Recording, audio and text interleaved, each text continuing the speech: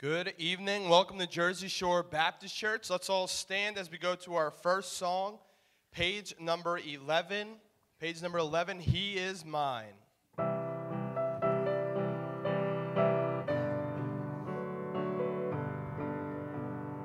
Long before the fall of man, God designed a master plan. He exchanged the sinner for the sinless one. Jesus left his throne on high, came to earth to bleed and die. He said, Father, not my will, but thine be done. He is mine. He is mine. I am blessed beyond all measure. He is mine. I have pardon full and free through the blood He shed for me. Saved forever I shall be. He is mine. Through God's mercy and His grace, He's prepared for us a place. Words cannot describe the matchless beauty there. We will praise the perfect Lamb, King of kings, the great I am. He has made the joys of heaven ours to share. He is mine. He is mine. I am blessed beyond all measure. He is mine. I have pardon full and free through the blood He shed for me. Saved forever I shall be. He is mine. Amen. You may be seated as we open up in a word of prayer. Dear Lord, I just thank you for today. God, I just thank you for all that you do. I thank you for your love, your grace, your mercy. God, we're just thankful for another night to be in your house. God, I pray just be with this time of prayer that we're about to have. God, I pray just hear our requests. God, I pray just answer them in your time. God, I pray be with the rest of the singing. I pray you have your hands on the preaching, Lord, as we are going through the books that Paul wrote. God, I pray just give us something out of the Word of God here tonight. God, I pray just have your hand on the rest of the service. We love you, Lord, and all you're going to do. We ask all this in the wonderful, holy, and precious name of Jesus. Amen. All right, amen.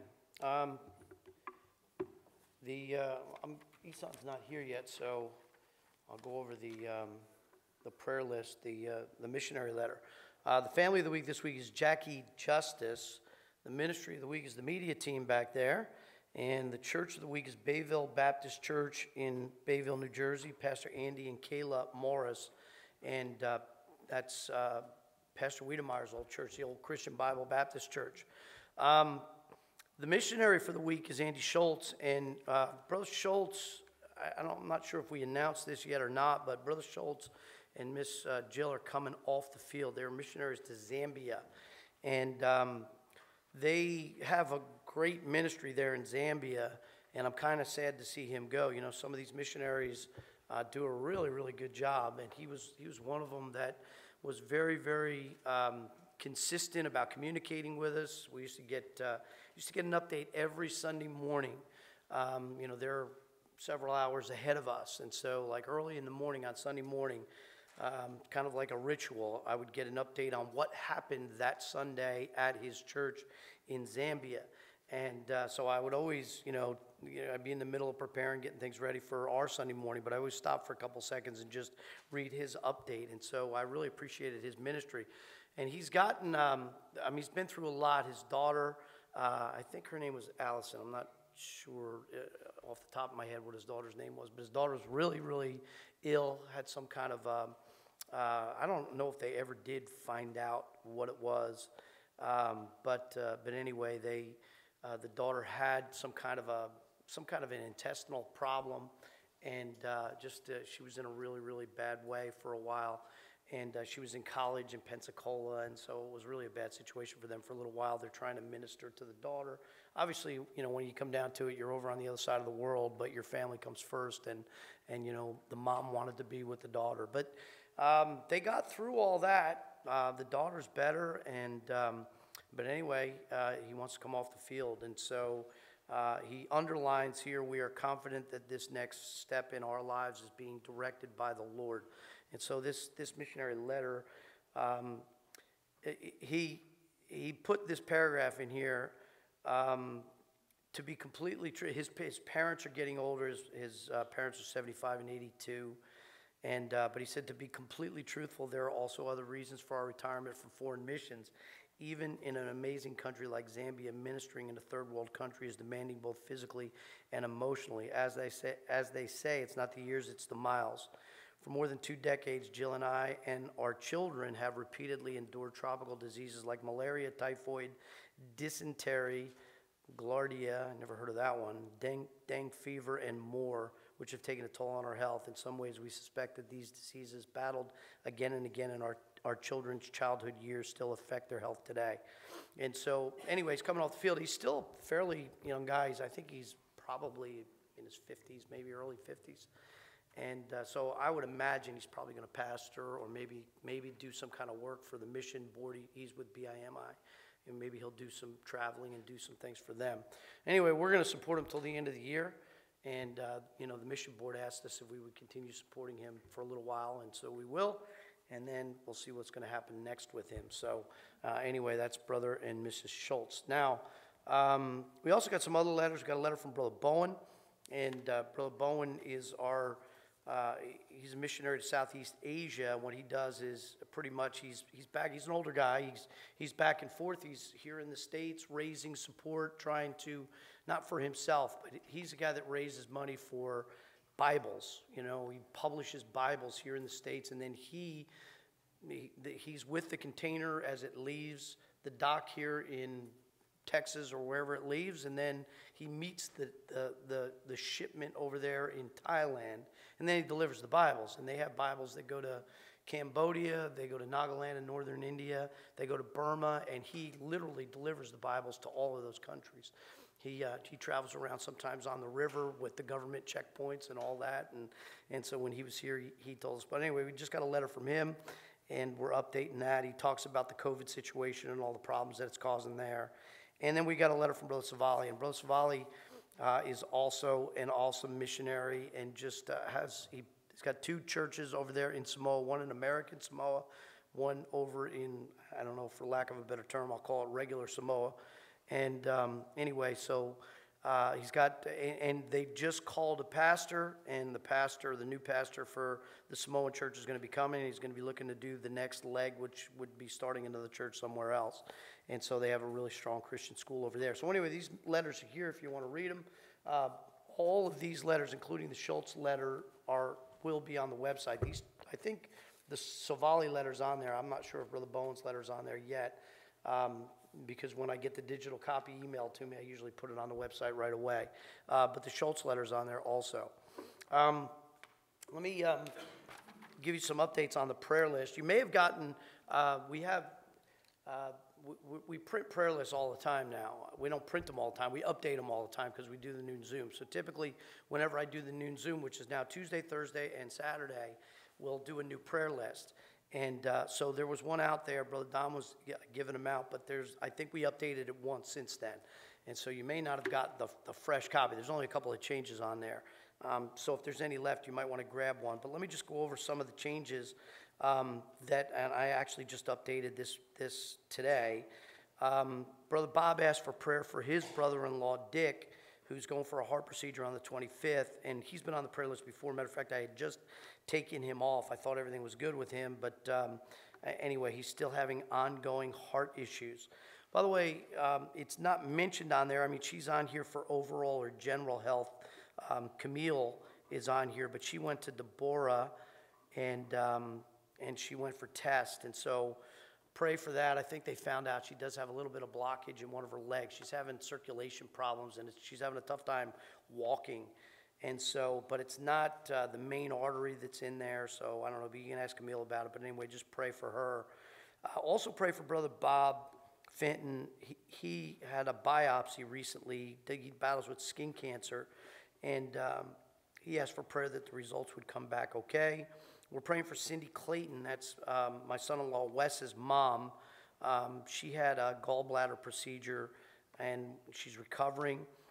Patty asked for prayer for Joseph, who had a colonoscopy and possible cancer. Pray for him. We're praying for my nephew Tommy. He's got ongoing health issues, but he's, it seems like he's a young guy. He's in his 30s and early 30s, and it seems like every week I'm hearing about something. He's got trouble with his heart, possibly his cancer's coming back. So anyway, pray for him. Caitlin's uncle, Gene, is dealing with problem. He had bleeding on the brain. He fell, hit his head, and he's got bleeding on the brain. He was in the hospital for a while. He's doing better. He relapsed a little bit, but I think he's doing better again. And I think the rest of these, Peggy has an unspoken health request. We're praying for her. As far as COVID, I don't think we have anything new with COVID. We're still praying for Yvonne. And we're not getting the updates as often as we did with Yvonne. And that, I guess that's a good sign, because, when he was really, really bad, we were getting the updates all the time. And so, but keep praying for Yvonne, and keep praying for Mrs. Leonard. Do you have any updates on Mrs. Leonard? She's doing much better since she's had that trach, but she still has it. The doctors had pretty much figured they couldn't do anything else for her, but they seem to be improving in her oxygen levels. Yeah, okay. So anyway, keep praying for her. Her husband's fine though, right? As far as I know, yes. Right.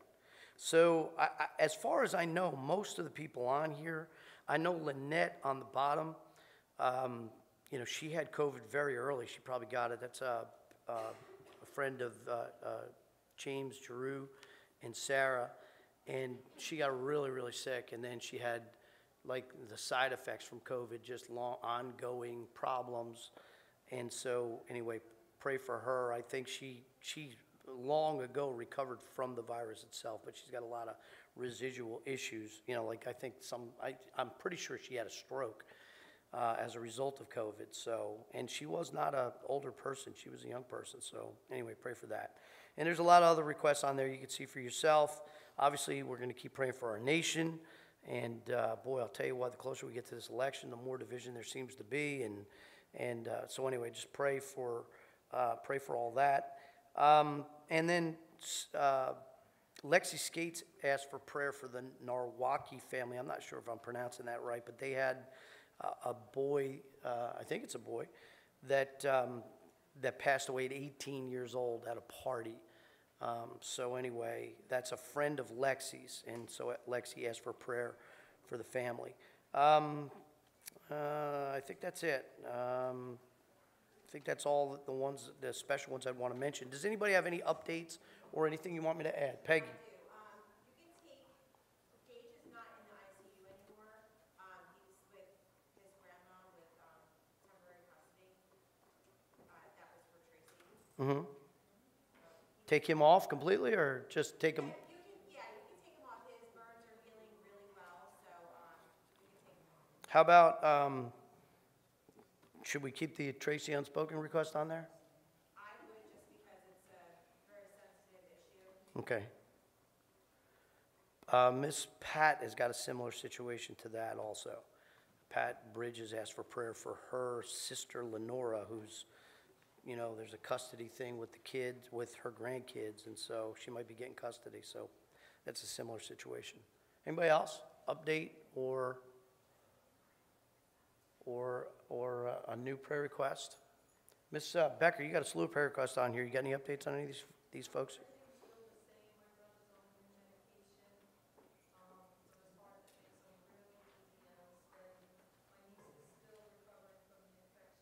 Is that Renee?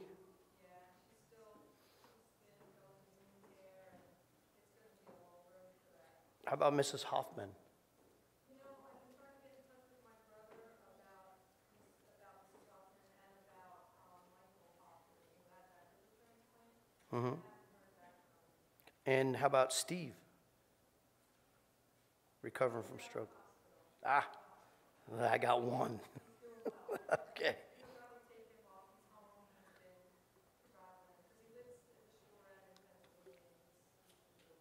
Okay.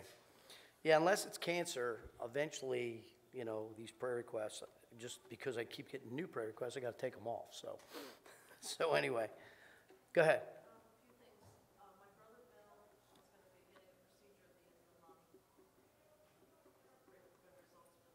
Okay.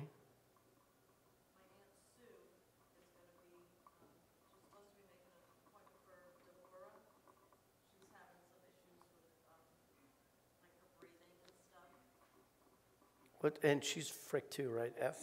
Yeah. So, health, I guess, just breathing issues, heart health. It's Deborah. Is it? She doesn't know.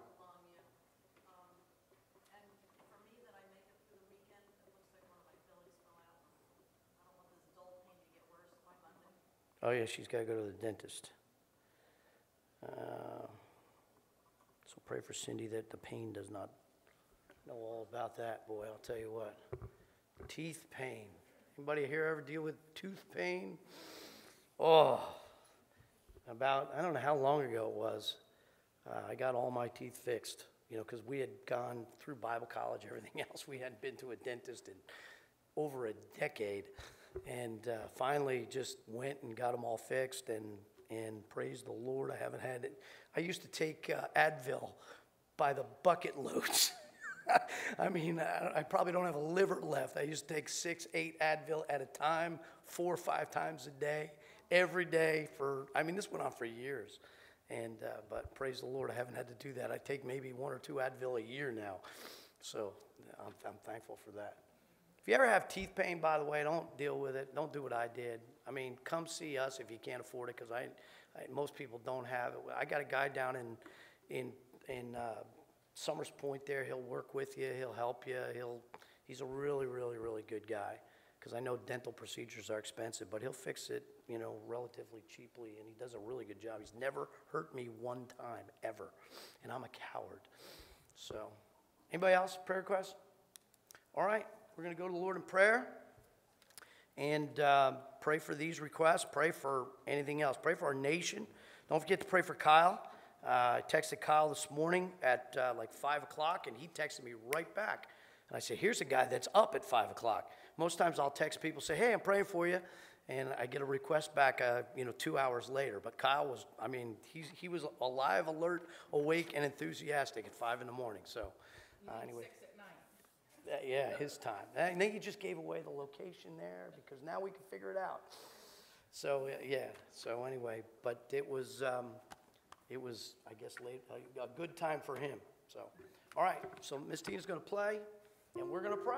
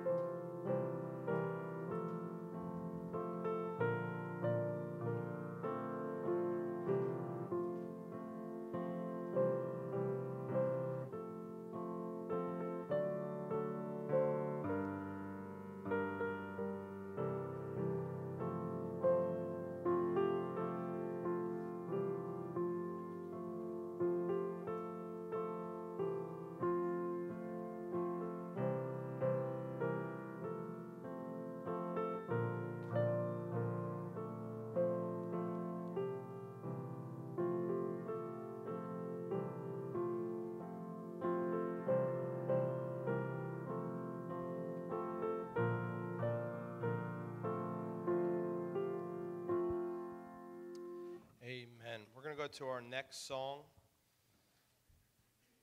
Page number 506, Blessed Assurance.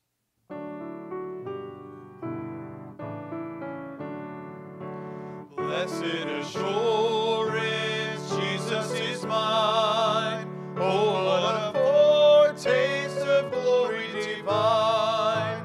Heir of salvation, purchase of God, born of His Spirit, washed in His blood. This is my story, this is my song, praising my Savior all the day long. This is my story, this is my song, praising my Savior all the day long. Perfect submission, perfect delight, visions of rapture now burst on my side. Angels descending bring from above echoes of mercy, whispers of love.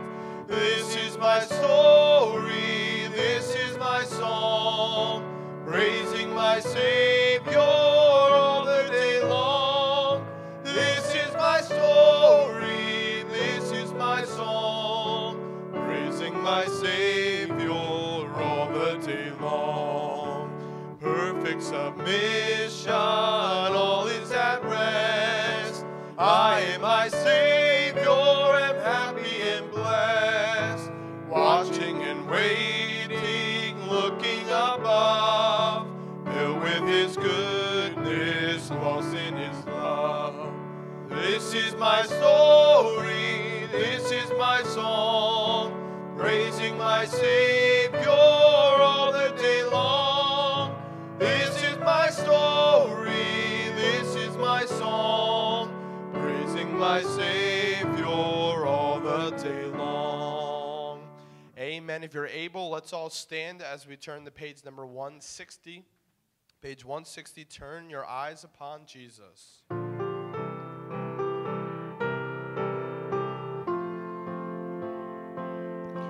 Oh, soul, are you weary and troubled? No light in the darkness you see. There's light for a look at the Savior,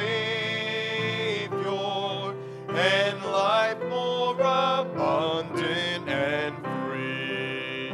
Turn your eyes upon Jesus, look full in His wonderful face, and the things of earth will grow strangely dim in the light of His glory and grace.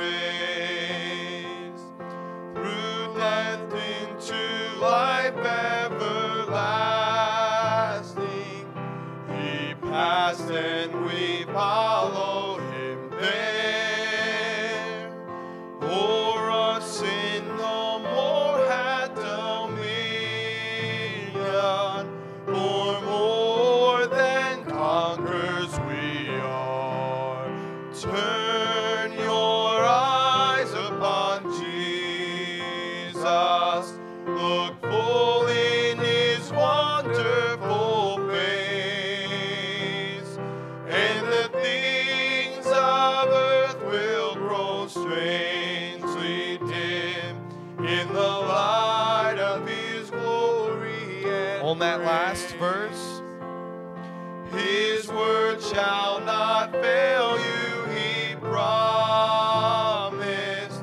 Believe Him and all will be well. Then go to a world that is dying, His perfect salvation to tell. Turn your eyes upon Jesus, look full in His wonderful face, and the things of earth will grow strangely dim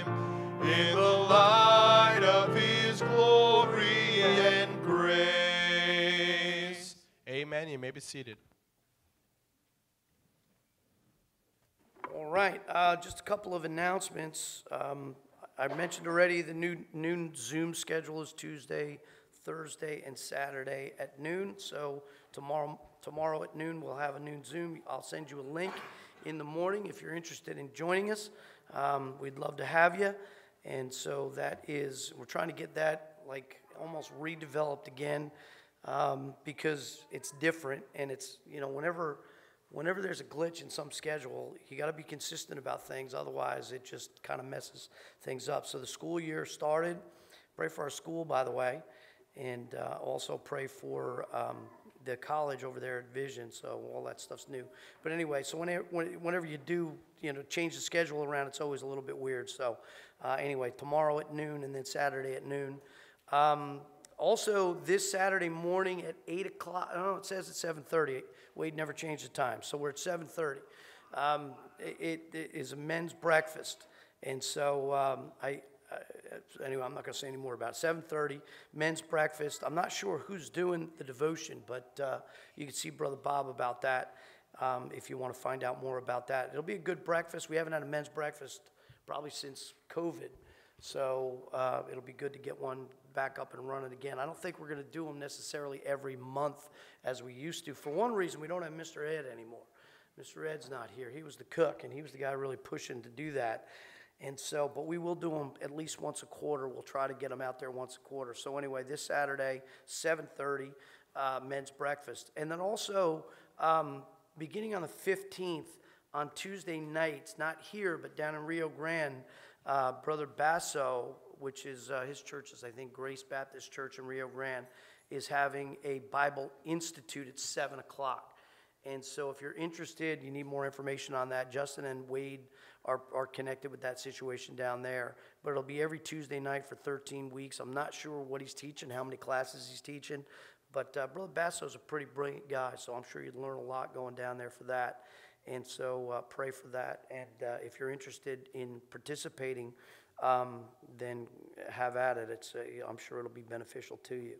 I know it's another night of the week, but sometimes people are hungry and they can't get enough of the Word of God during the regular services, and they want more. So, and I'm not sure if that'll be available online. I think it is because they were calling me about live streaming. Yeah, so if they're live streaming, it'd be something you could join up with online. Also, I forgot to mention during the prayer time, Pastor Matt Swikowski. How many of you know who Pastor Swikowski is? Pastor Swikowski, he's a good friend of ours. He's up in Kearney, New Jersey. He was doing something at the church with a circular saw, and you know the rest of the story. He took off the tip of a couple of his fingers. He had to have the first digit of his ring finger removed.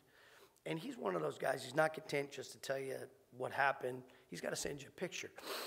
And so he's like Brother Ed. Brother Ed down in North Carolina now, but Brother Ed used to go for surgery just about every 3 weeks. He had a surgery. I think that man was operated on probably about 30 times in my time being here.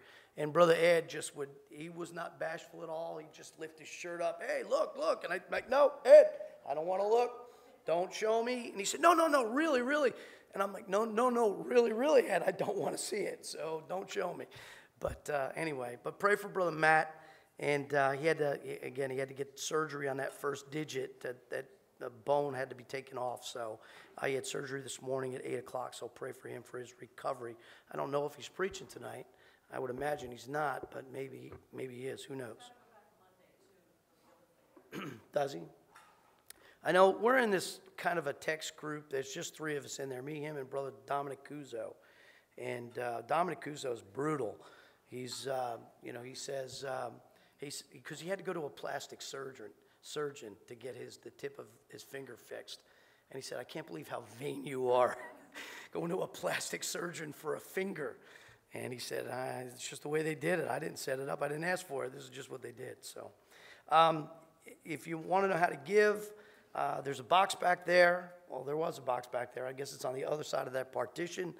And if you want to give that way, you can, or you can give online. And all the information for online giving is online. So if you go to our website, it'll show you what you need to do as far as giving is concerned. And we're thankful the Lord is taking care of us with all the changes in the way we give and everything else. The Lord's been very, very good to us. And we're going to thank the Lord for blessing our church. Father, we love you. We thank you, God, just for the opportunity to be in church tonight. We're thankful, God, for the fact that you answer our prayers. We're thankful, God, that you meet our needs. And we're thankful, God, that you enable us to give back to you.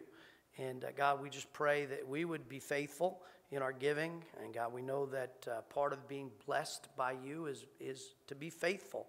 And Lord, we just pray you continue to bless us and help us. We pray for our church, God, that you would give us wisdom. And, we have this building project that is really, we're just on the edge of getting that thing started.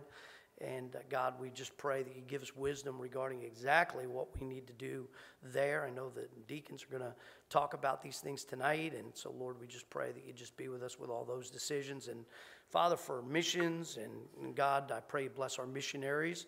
And I pray you'd bless us as we make missions decisions. And Lord, Brother Schultz is coming off, and what are we going to do? And Lord, I just pray you'd help us as we think about all these things and all the different ministries going on here. Lord, we just pray you'd help us to be good stewards, to use the money that you provide for us wisely. And again, God, we're just thankful for everything you do. You guide us, and you meet our needs all along the way. You supply all of our needs, and we're so thankful for that. And so, God, we pray that you would bless whatever was offered to you this week, and just to help us to use it wisely, God. For it's in Christ's name we ask it. Amen.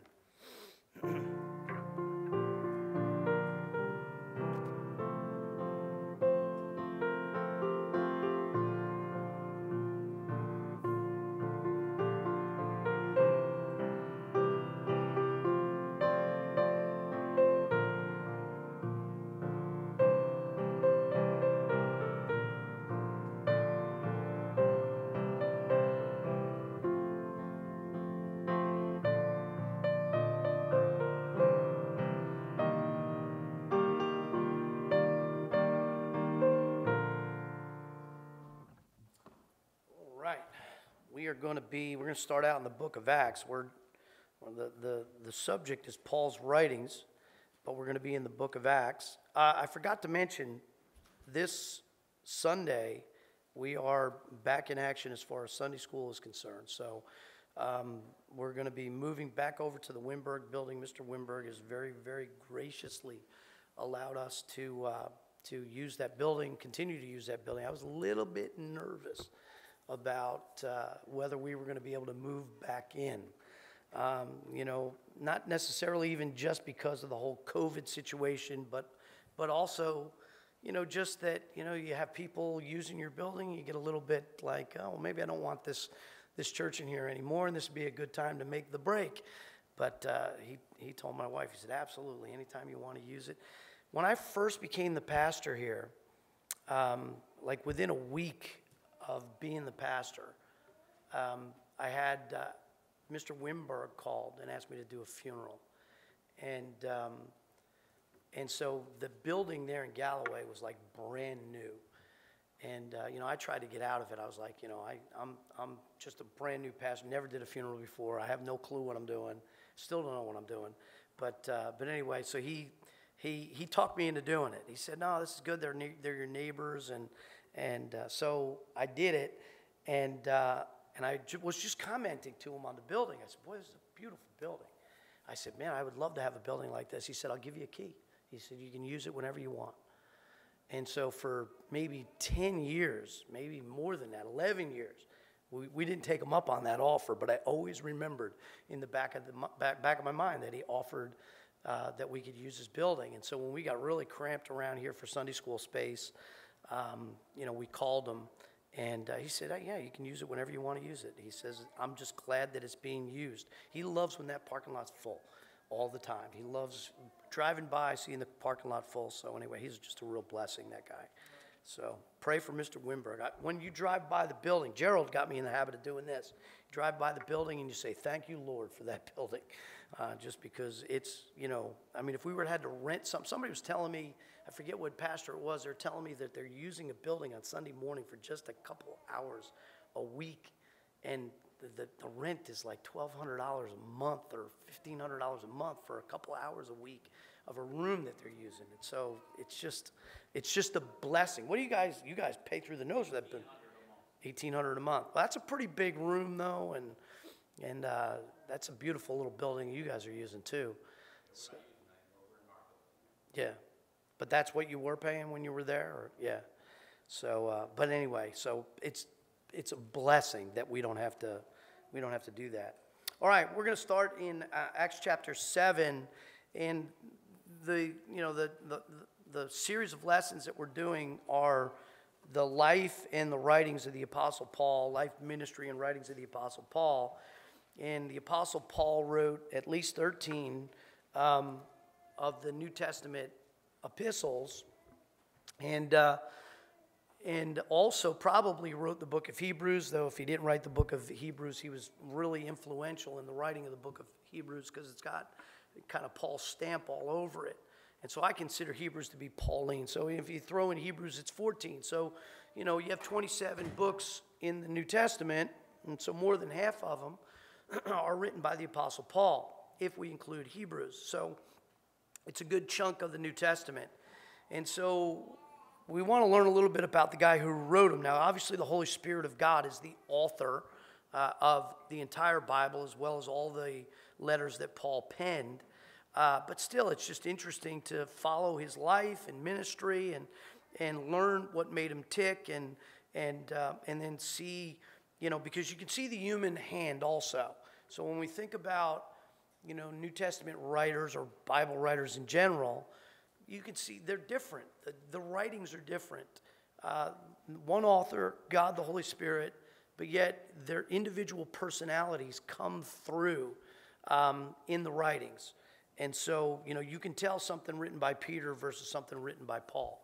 And so we want to learn a little bit about these men. And so we've been talking about Paul's background. We talked about his background as an enemy of Christ, or at least we were in the process of talking about that. We talked about his education as a Pharisee. He was a Pharisee, the son of a Pharisee. And the Pharisees were, one of the two main groups of religious leaders in Israel at the time. Again, we didn't see them in the Old Testament. They kind of came about in the silent years in between the Old Testament and the New Testament. But he was a Pharisee. And we learned a little bit about the Pharisees and what they stood for and how they were different from the Sadducees. And then we talked about his, we talked about his growing up. He was at the feet of Gamaliel and all that kind of stuff. And so now we're dealing with his, he was a persecutor. So obviously nobody's born saved. Some people get saved very young in life. Paul got saved later in life. And he was not just your everyday, ordinary lost person. He was a guy who hated Christians and Christianity. And so he was... he was like, you think of the atheist today that's out there that hates God, hates Christians. It would be, kind of equivalent. His salvation would be kind of equivalent to the Apostle Paul, same type of a situation. And so let's look in Acts chapter 7, and we'll read beginning in verse 54. And I'm pretty sure we didn't cover this last week. I think we just got started with it. Acts chapter 7. In Acts chapter 7, you have the stoning of Stephen. Stephen was one of the deacons in the early church, and you see his name listed there in Acts chapter 6. And so he's one of the two New Testament deacons that you read a lot about, him and Philip. But Stephen's deacon, and Stephen's just a faithful witness for the Lord, and he's causing a lot of problems in Jerusalem. And he goes before the council, or the Sanhedrin, there in Acts chapter 7. And boy, he really preaches at him. You see Stephen's entire message there in Acts chapter 7. Well, anyway, he's put to death. And the guy who authorized or consented unto his death, and the guy who stood by, and the people that were stoning him to death laid their clothes at this young man's feet, whose name was Saul. Saul was the guy who authorized the execution of Stephen and also stood there with the executioner's clothes. You say, why would they take their clothes off? Well, they're stoning somebody. You're going to get blood all over your clothes. And so they took their clothes off and put it over there by Saul. He was Saul, and his name is also Paul. I was talking to Paul Meyer about this. He probably had many names because he was a Roman citizen, he was a Jew, and so, it might have been Sergius, Saulus, Paulus, and typically that was the case. And some people have speculated at what his full name was. And so anyway, let's begin reading in verse 54. Acts chapter 7 and verse 54. It says, when they heard these things, and this is the group of Jewish, the council and the other people that were there, they were cut to the heart, and they gnashed on him, Stephen, with their teeth. But he, being full of the Holy Ghost, looked up steadfastly into heaven, saw the glory of God, and Jesus standing on the right hand of God, and said, behold, I see the heavens open, and the Son of Man standing on the right hand of God. Then they cried out with a loud voice and stopped their ears. So you ever have somebody saying something to you that was just, you didn't want to hear what they had to hear, and you just want to close your ears? And I had a crazy situation years ago. There was a grocery manager that was getting screamed at by the store manager. The store manager was screaming at him. And the grocery manager all of a sudden went like this, and he started singing. He started going, da, da, da, so he could block out the store manager. I never saw anything like that in my life. But he stopped. Every time I see that, stop their ears, I think about that. And stopped their ears and ran upon him, Stephen, with one accord, cast him out of the city, because they wouldn't stone him within the city limits, and stoned him. And witnesses laid down their clothes at a young man's feet whose name was Saul. So this is where we first see mention of Saul in the New Testament. And they stoned Stephen, calling upon God and saying, Lord Jesus, receive my spirit. And he kneeled down and cried with a loud voice, Lord, lay not this sin to their charge. And when he had said this, he fell asleep. So Stephen basically does exactly the same thing the Lord Jesus does. The Lord Jesus is crucified. The manner of death is different. It's still an agonizing, very painful death. The Lord Jesus said, forgive them, Father, for they know not what they do. And I learned something, by the way, in a class I'm taking, an advanced Greek class, that when it says, and Jesus said, that word said, sometimes it's in what they would call it's a point of action. He said it, and that was it. He said it one time. But sometimes that word said it's aorist, it's continuous. And it goes on and on. It's linear. It goes on and on and on. So Jesus said and kept saying, Father, forgive them, for they know not what they do. So he's on the cross. He's not just saying it one time, Father, forgive them. He was up there, and as he was dying, forgive them. People are walking by, forgive them, for they know not what they do. And that made the whole Greek class I'm taking worthwhile, learning that little aspect of it.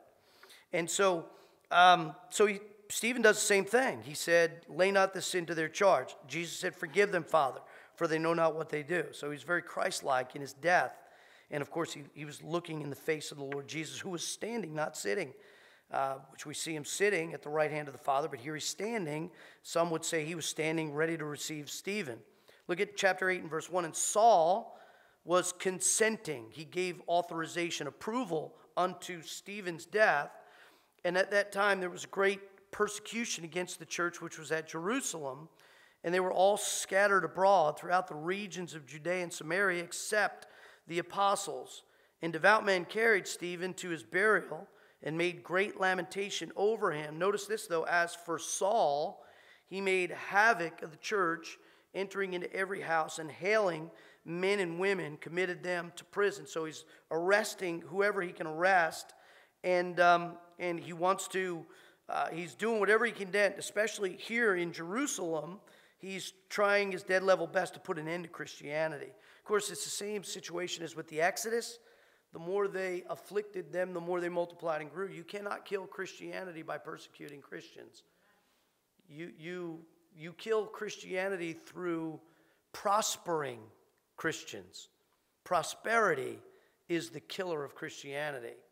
And I'm not saying I don't enjoy prosperity. I love it. Here in America, we're very prosperous. But persecution is the tool that God has used. And God doesn't even, he's not even the instrument. It's Satan who is the instrument of the persecution. But he's trying to kill the Christians just because he can't help it. He hates Christians. He hates God because Christians remind him of God. And so he hates Christians. He delights in persecuting Christians. But persecution is the thing. First of all, it separates the sheep from the goats. It separates those who are real from those who are not real.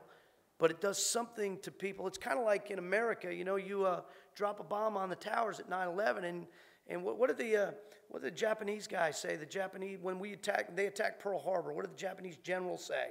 We have awakened a sleeping bear or something like that. You don't mess with America. And when you start messing with Christians, there's just something that revives them on the inside.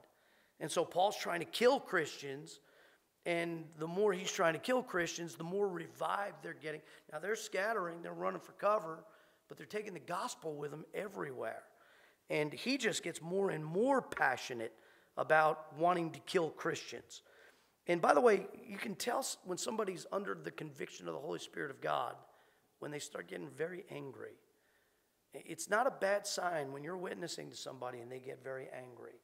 If somebody's just indifferent, I always say this, we knock doors. 99% of the time we knock doors, people are just like, oh yeah, thanks, whatever, I'll take it. They shut the door. They don't care. About maybe a 0.5% I'll be there and they'll be like, man, I'm so glad you came. My neighbor, he really, you need to talk to him. And I go to this church down the road and they're thrilled about it. But there's a group of people out there too, maybe one out of those 100 doors, they are mad that you're there. And they're angry. And you try to talk to them and they're getting hot with you. That's not a bad sign. Sometimes that's the guy that God, the Holy Spirit's working on. And just as Stephen said to this council, you do always resist the Holy Ghost. They're resisting, they're fighting. And, most people don't fight, they just don't care.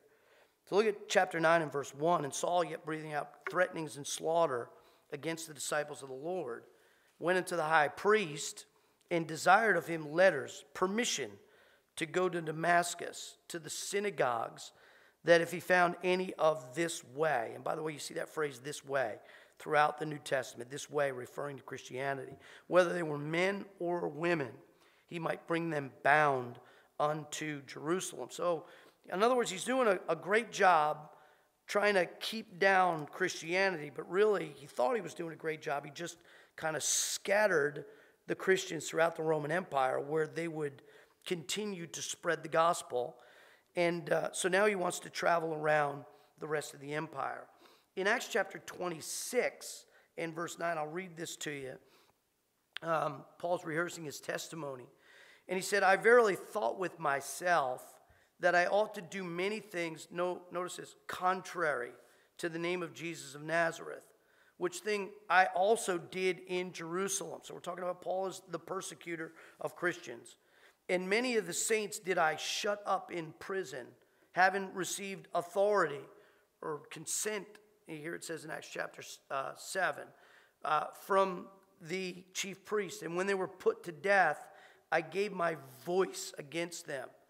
I gave my voice means he voted for their death. In other words, what should we do with these guys? Remember when Peter and John were in the temple and Gamaliel stepped up? Paul's mentor stepped up, and what did he say? Be careful what you do with these guys. He said, if what they're saying is from God, you're fighting against God. If it's not from God, it'll just fizzle out. But he was a kind of a moderating voice of reason. All right, leave these guys alone. But Paul gave his voice against them when they were put to death.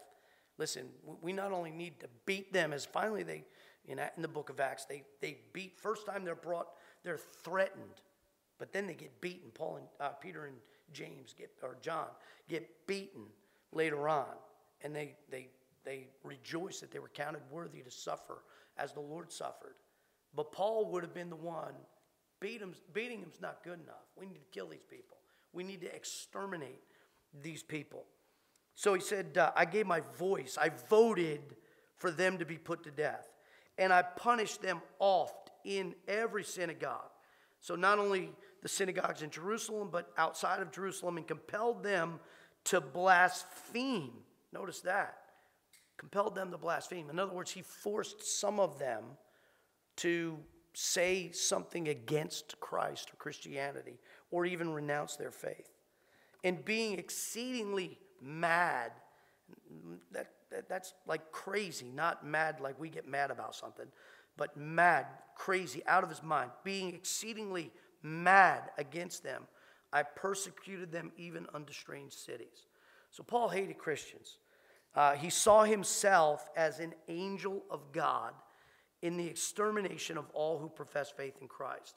Now, this is what John Phillips says about the Apostle Paul. He said, Saul was an intellectual giant, far-sighted enough to see that there could be no peaceful coexistence between militant Judaism and militant Christianity. By the way, where do you see this whole scenario? That statement right there. Think about it. Where do you see in our country or our world today where that statement is very, very true? Ultimately, there can be no peaceful coexistence between Islam and Christianity. Ultimately, as one or both grows. Now, Christianity, biblical Christianity is about free will. We'll not force it.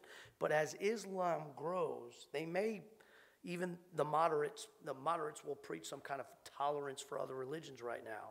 But ultimately, they're all about the eradication of every other type of faith out there.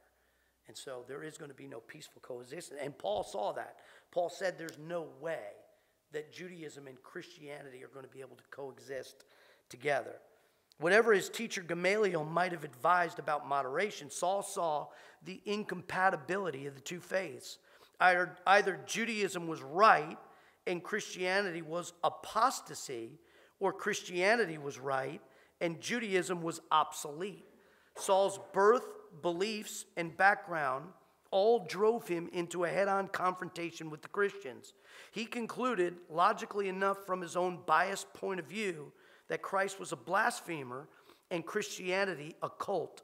Because Jesus of Nazareth was dead, nothing could be done about him. Christianity, however, was something else. The sooner it was dead and buried too, the better for everyone. I love John Phillips, by the way. If you ever get your hands on commentaries by John Phillips, they're just well worth your while. This is what J. Vernon McGee had to say about Paul. He said, the other religious leaders in Jerusalem were satisfied after they had run the Christians out of Jerusalem. They were willing to let it stay at that point, but not Saul of Tarsus. He was the one who was breathing out threatenings and slaughter. He hated Jesus Christ. I do not think that the Lord Jesus Christ ever has had an enemy greater than this man Saul of Tarsus. He went to the high priest and said, look, I've heard that a group of them have run off up there to Damascus, and I'm going after them. The fact of the matter is that he intended to ferret them out anywhere they went. His goal was to exterminate the Christians. John Pollock wrote an excellent book on the life of Paul. He said this, he said, Paul charged like an animal tearing its prey. This was not the sad efficiency of an officer obeying distasteful orders. Okay, give you an example. Up at Solid Rock, you have they have the court case, and the Berlin authorities had to come in and write them fines for having those meetings. Okay, that is the officer who was obeying distasteful orders. They didn't want to do that. The people up there in Berlin, they did not take pleasure in having to do that. However, there were other people like the Attorney General in our state who was like, make an example out of them. I want them punished to the fullest extent of the law. I want them in jail for I think the fine goes from like whatever the minimum fine is, maybe $500, and the maximum fine is $10,000 and jail time for each offense, and the Attorney General wants blood. The guys that were delivering the orders, they were like, look, I don't want to do this, but I have to do this. So again, the Apostle Paul was not that guy. Like, I really don't want to do this. He wanted to do this. He was the guy looking for a fight. And so the heart, he goes on to say, the heart was engaged, and the mind too, with the thoroughness of an inquisitor unmasking treason, until Paul's operations had reduced a vigorous citywide community to apparent impotence. His leaders fled or went into hiding. Paul went from house to house. then held formal inquiries at the synagogues when the congregation assembled. Every suspect, man or woman, had to stand before the elders, while Paul, as the high priest representative, put to them the demand that they should curse Jesus. By the way, I recommend this. There's a movie out, The Apostle Paul. It's called The Apostle, I think. The movie's called The Apostle. You can get it. Did you watch it? No, I can't get it yet. It's out there, but I haven't been able to see it. I think I have it. I think I have it on my Amazon. If you can't find it, let me know. I'll let you sign into my Amazon account. The guy that played Jesus in Yes, yeah. Jim. It would be a really good movie. It's excellent. Luke, he plays Luke. And then the other guy, and you see him in a lot of movies and stuff, plays Paul. And Paul's in jail. His imprisonment in Rome, his second imprisonment in Rome, Mamertine prison, well, second that we know of. First time was like a house arrest. Second time is Mamertine prison in Rome. And, you know, it's Mamertine prison, just a filthy place. You know, it's just basically a hole in the ground. You lower the prisoners down, and he's there. And Luke used to go visit him in the jail. And, you know, there's some fictional aspects to it, too. The guard gets saved. Supposedly the guy who's in charge of the prison gets saved in the movie. But anyway, at the end of the movie, you know, in the movie, Paul is like haunted by his remembrance of all the people that he had put to death, that he was responsible for putting to death and persecuting. And at the end of the movie, you see him walking, you see him in heaven walking, and all of these people that he persecuted, you know, kind of wrap around him. So, I mean, you gotta think about this. This man was responsible for destroying families. This man, and by the way, what do you see Paul doing throughout his writings? He's constantly taking up an offering for who? The poor saints back in Jerusalem. Why, he had made some of those ladies in Jerusalem widows, some of those children orphans. He was personally responsible. By the way, we'll get into this, not tonight, but we'll get into it eventually. One of the reasons I believe that Paul was arrested, why was he arrested? I go into a bunch of different reasons. And one of the things, they're all P's, but it's principle, because of his principle. His principle, he wrote, it's not his principle, but he wrote it often in the scripture, whatsoever a man soweth, that shall he also reap. And Paul was persecuted more than anybody in the New Testament. Why? Well, Paul was the persecutor more than anybody. And so when you see Paul's back in heaven someday, and you see those at least 195 stripes, because that's 2 Corinthians. 2 Corinthians is about halfway through. There's a bunch of stuff written after all the pastoral epistles and the prison epistles are written after 2 Corinthians. In 2 Corinthians, he's got 195 stripes on his back. I mean, can you imagine 195? You're talking about a cat o' nine tails that whips around, and it doesn't just hit you square on the back. Those little tendrils wrap around with pieces of bone, metal, and all that, and just rip. I'm sure he's got them all over his neck, the side of his face, because those guys aren't exactly accurate when they're wailing on you with that. Well, 195 stripes. 5 times, 40 stripes save 1. 5 times 9 is 39. There's no telling how many more he got after 2 Corinthians. So when you see him, I mean, you're talking about a man who was beaten to death, stoned at Lystra, beaten to death many, many times. But why? It's his principle, whatsoever a man soweth. And he still didn't get what he deserves. Christians reap less than they sow because we're saved, but there's still a principle there. And so, anyway, all right, listen, we're going to stop there. We're not getting very far in this study. Huh? Well, it's 1:15. It's kind of time to stop, so. I'll try to start moving a little bit faster in this study. I just really love this study. All right, let's pray. Father, we love you. Thank you so much, God, for just the Bible. Help us to try to, I don't know, not just see or hear, but almost feel what this life was like in the first century. God, it could be that we're headed for a world, I hope not, where Christians are going to face the same kind of persecution again. And I pray, God, that we would appreciate the sacrifices made by our fathers in the faith, those first century Christians in Jerusalem and then in other parts of the Roman Empire, what they dealt with, what they faced, and then later on what the Apostle Paul himself faced just for being a Christian, just for being faithful. And Jesus said when he comes back, will he find faith on the earth? And I believe the reason why he won't find faith on the earth, to a large degree, it will because the persecution will be tremendous. And so God, I pray you'd help us to just gain a greater appreciation for what was given to us. It came to us easily, but it cost a great, great price, not only for the Lord, but it cost a great price for all of those saints that handed it down, and those through the Middle Ages that bled and died as well. 50 million people, a conservative estimate of people died during the Dark Ages, just because they were Christians, just because they were faithful to you. God, I pray that we would just get a greater understanding and appreciation of what was given to us, Lord. And we're so thankful for it. We're thankful for the Word of God and the blood that's all over this book. Not just the blood of the cross, but the blood of the martyrs through the centuries is all over this book. And I pray we wouldn't be so flippant about the way we handle it and treat it. God, I pray you bless. Help us to think about these things, Lord, for it's in Christ's name we pray. Amen.